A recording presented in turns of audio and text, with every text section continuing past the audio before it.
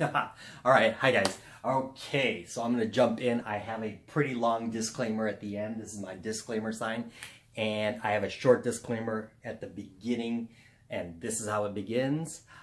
If you are about to take your NREMT, or if you're about to take a practical, if you're going to take any kind of written test whatsoever, if you're going to do any kind of scenario work where you will be under the auspices of a instructor or a proctor that's watching you and grading you, do not listen to the rest of this video. This video is for real life purposes. In another video I have real life, test life, scenario life episodes, and this is for your real life only. Will not work for testing or scenario work.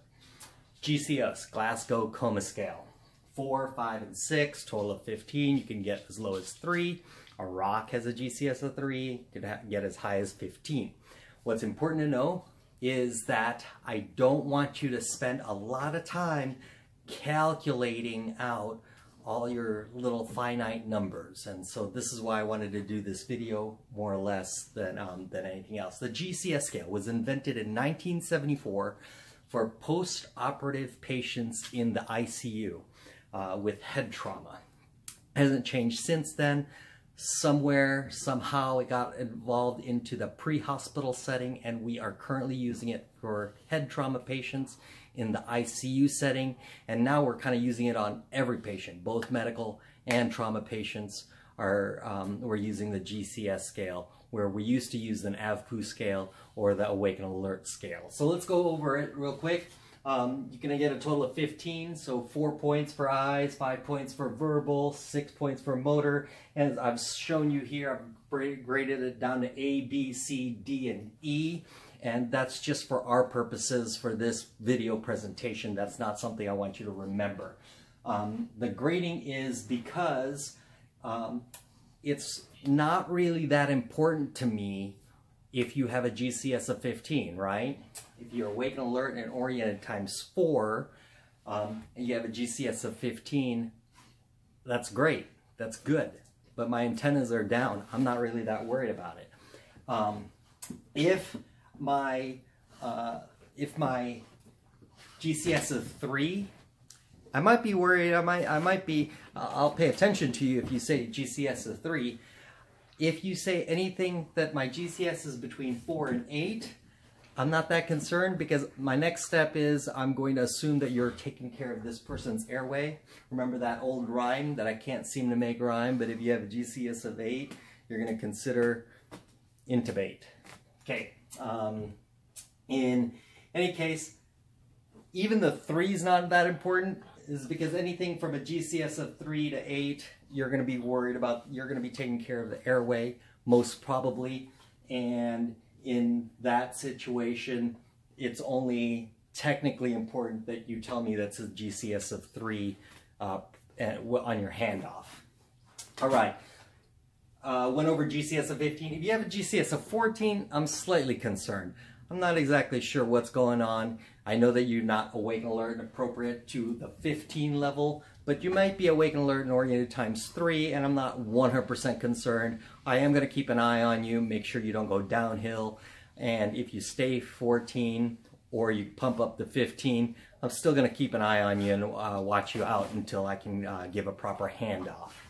All right, so that only leaves us with GCS of 9 to 13. That's the strange range. That's the range that I want to take care about. And this is also the reason why I don't really care if you're having inappropriate words or incomprehensible sounds. If you're mumbling, I can't tell whether you're trying to make a word or a sound. Doesn't really matter. It's going to keep me in that 9 to 13 range. If you are flexion withdrawal or extension withdrawal, to painful stimuli, I'm trying to figure out in the back of the medic whether you're a 2 or a 3 for motor commands, but when you come down to it, your GCS is 9 to 13. It doesn't really make a difference on what we are going to end up doing, what they are going to end up doing in the hospital, in the trauma bay.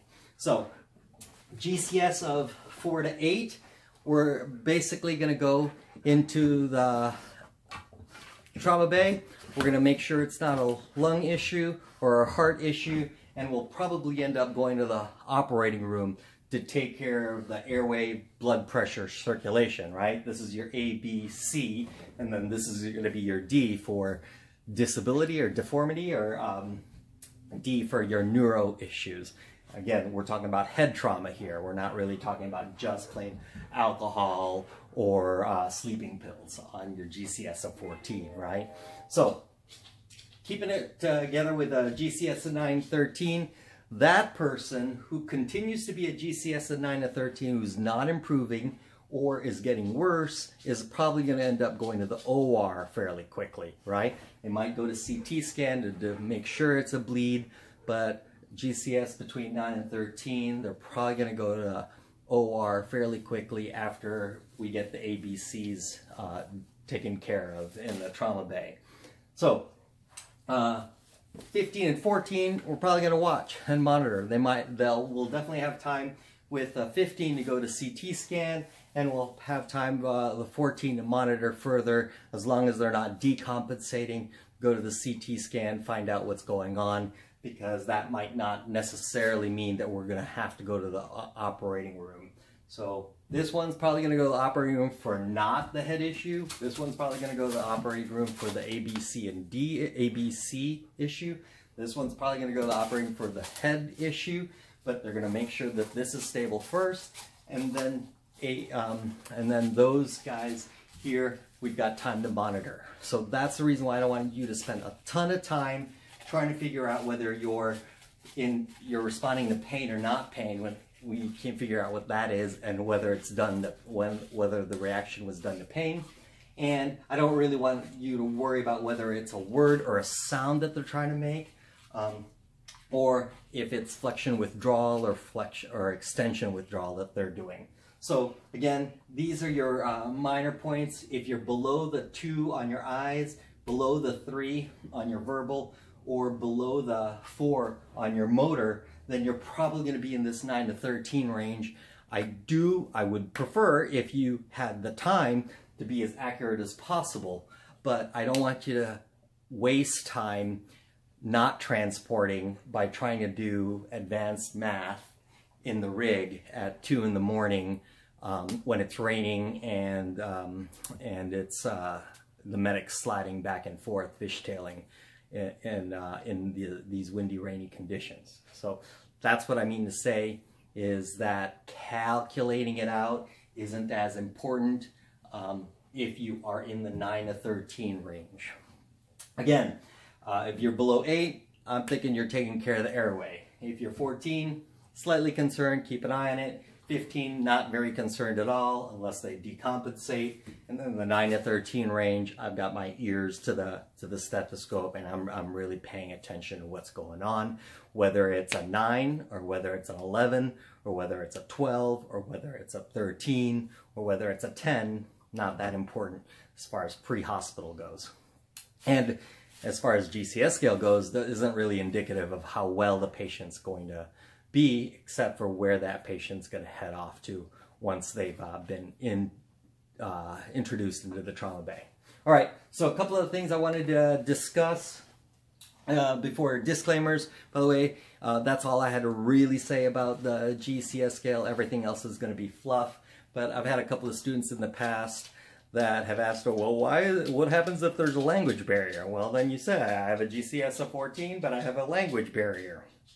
Or there might be some eye damage, so you can't get an accurate GCS because of eye damage.